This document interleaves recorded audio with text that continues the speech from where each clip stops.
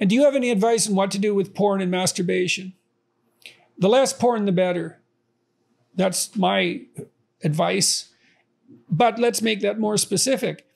To the degree that use of porn and masturbation is undermining your sense of yourself and providing you with a dearth of motivational reasons to get out there and engage with a real partner, then it's definitely not in your best interest. And that's what your conscience is telling you.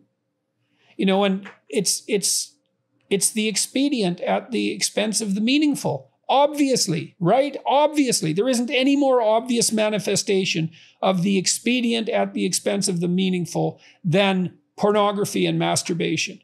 And that's hardly a heroic path. So maybe the less of it, the better. I'm aware, by the way, of the statistics showing that the introduction of pornography into a community doesn't raise but lowers rape probability. I think that's a separate discussion from this, but I just want you to know I'm not ignorant of that.